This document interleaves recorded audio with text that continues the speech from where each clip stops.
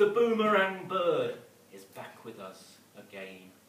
The tireless sickle, slashing swathes of wind, inflicting wounds with wicked, scything wings, shrieking summer's swift, ecstatic pain. It flings itself at frightened insects, flies on whittled blades, deadly smooth and fast, recoiling every spring to England's fist. After autumn hurled it from the skies.